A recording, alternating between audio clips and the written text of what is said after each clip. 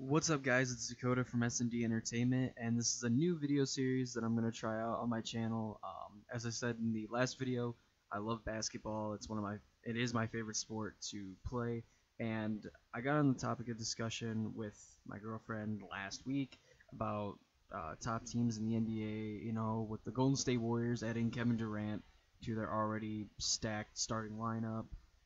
It made me think back to a time where there was other, when this era of like super teams started. And I got in the discussion with my girlfriend about the Boston Celtics big three in Ray Allen, Kevin Garnett, and Paul Pierce, and then you had Miami's big three with LeBron James, Dwayne Wade, and Chris Bosh, and then you have another LeBron big three in Kyrie Irving, Kevin Love, and LeBron James. So I got onto the discussion, and I said in the NBA, if all these teams could play together, I think the Miami Heat and the Boston Celtics would meet in the finals, and then that would be between the best two teams. Now she said that the Boston Celtics would win in a 7-game series, and I said the Miami Heat would win in a 7-game series. So I decided this would be a good idea to make a video about it, see other people's what they would think would happen in a 7-game series between the Boston Celtics and the Miami Heat. Now, I'm specifically going with the Miami Heat and the Boston Celtics that won NBA championships in a full season.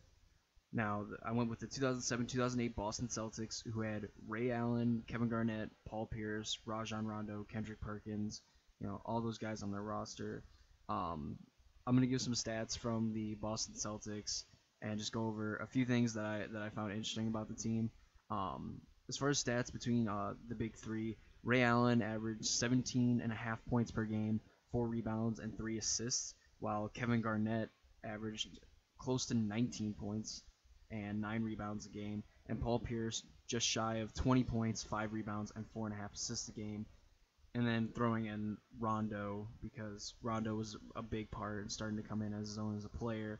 Averaged 10 points, 4 rebounds, and 5 assists a game. The Boston Celtics had one of the best three-point shooters in Ray Allen. I mean, that's another debate of its own, but I think Ray Allen is in the top 3 of just pure shooters in the NBA, and definitely one of the best three-point shooters ever in the NBA. Two of the best players in their prime, in Paul Pierce, Kevin Garnett. People that have seen and heard stories of Kevin Garnett, the dude is an animal. He is probably one of the best power forwards to ever play in the NBA, and he's just relentless. And Paul Pierce, the truth, one of the best shooting guards. I mean, at the time, guarantee he was definitely a guy that you wanted on your roster. Clutch player, just the killer instinct. To a lesser degree, I would compare him to Kobe Bryant. Not obviously exactly. I think Kobe would be a better player, but Paul Pierce is definitely up there as far as guys in the 2007-2008 season that I would want to play with and not against. As far as the team together, they were 10th in offense and they were first in the NBA in defense.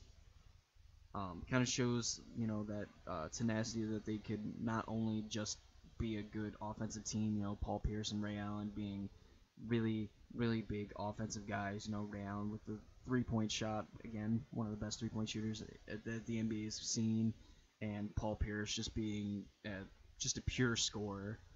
You also have KG, very good on both ends of the floor. It just kind of shows that 2007-2018 wasn't just a culmination of good players, coming together and, just being able to put up ridiculous amounts of points and not playing any defense.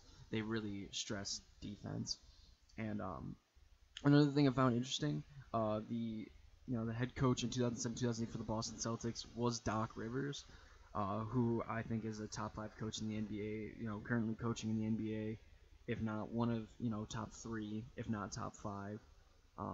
And then the assistant coach who went on to coach the Chicago Bulls when they made their playoff runs and when they had Derrick Rose and all that, Tom Thibodeau. So that could explain where that defensive mindedness came from. Really really good one-two punch, just not only on the floor with their big three, but also their coaching staff was really, really good, and arguably probably one of the best coaching staffs in recent years, or in recent years, I mean like in the past 10 years in the NBA. So that's kind of my breakdown of the Boston Celtics. Just a really, really good team. They had a really solid bench. Nothing that would, not many guys that I would think would be in like starting lineups at the time for other teams, or guys that strong six man.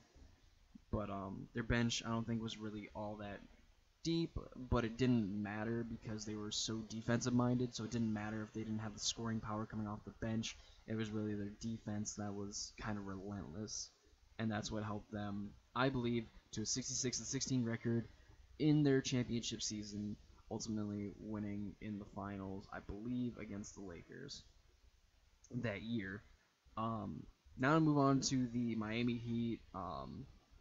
Obviously, LeBron James, probably one of the best athletes in the NBA now, easily, and Dwayne Wade, obviously just a really good scorer, a really, really good player.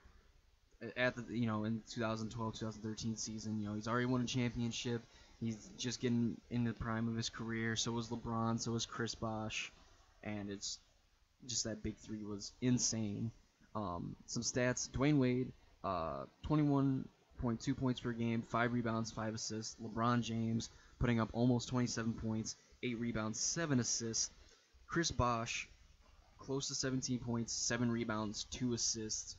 Ray Allen, who ended up joining that Miami Heat team, winning another championship, 11 points, 3 rebounds, and 2 assists a game coming off the bench. As far as some things to know about the Miami Heat, they're a super efficient scoring team. As a team, they shot 54% for 2-point shooting and 40% for 3-point shooting. Now, it's probably not crazy because you see guys in the NBA now like Steph Curry and I think Klay Thompson and like Kyle Korver.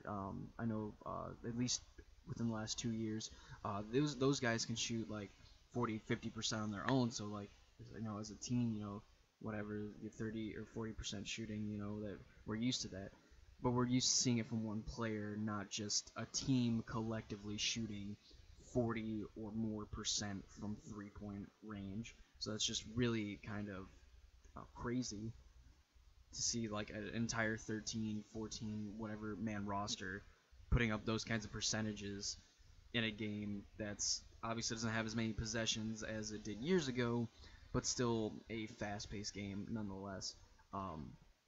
As a team, they were second in offense and ninth in defense in the NBA, kind of showing that they weren't just an offensive powerhouse. They're also their defense wasn't something to kind of be a pushover.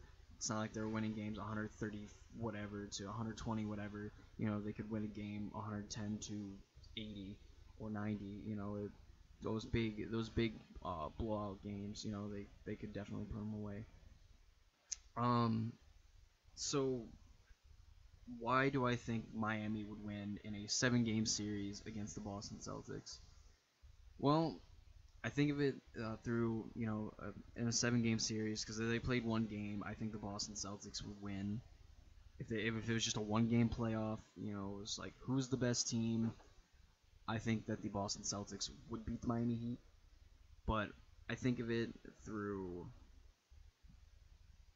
these players in their prime. I think LeBron James just is better than Paul Pierce. As far as LeBron James is definitely at this time in the 2012-2013 season, he's not a shoot first kind of guy. He's a dribble penetrate guy. He's gonna bang in the paint with anybody. He'll go right up against Kevin Garnett. LeBron James should be a power forward on his size and weight anyway. The fact that he's a small forward is kind of unfair, but there's plenty of players who are bigger than the position that they normally play, and it's just kind of like we got to deal with it. AKA Giannis Antetokounmpo, however you say his name, playing point guard when he's like almost 7 foot tall, But you have LeBron James, who is just a relentless guy on both ends of the floor.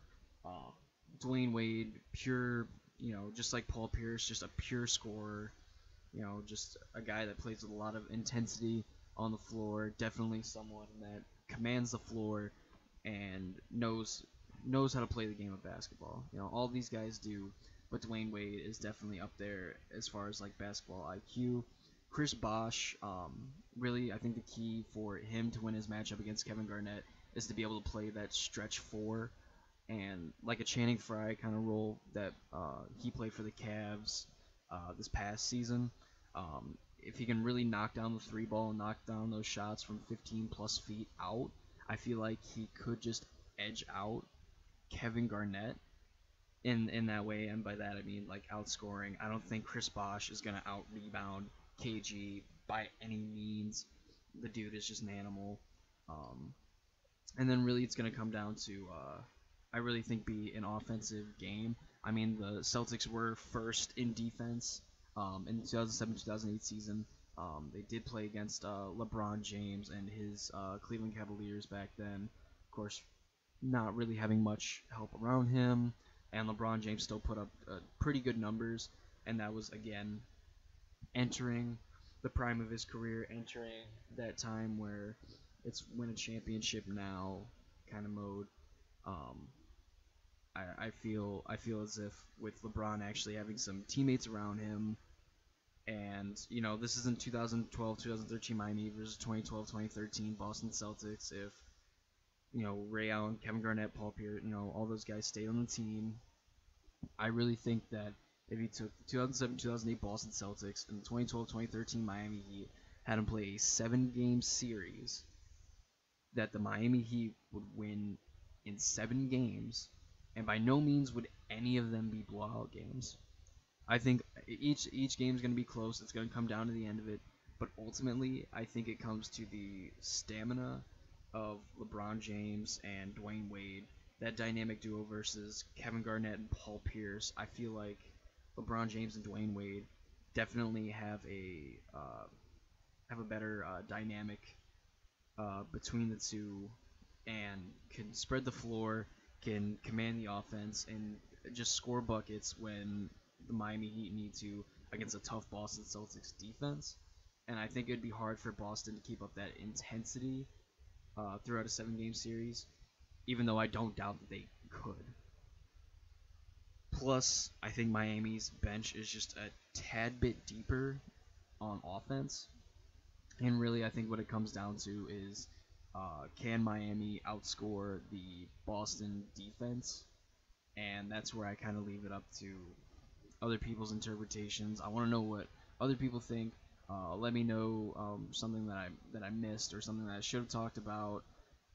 I really wanted to focus on the Miami Heat's, second in offense in the NBA. I don't remember who was behind them in as far as offense, and then the Boston Celtics being the number one defensive team in the NBA. Really really important stuff.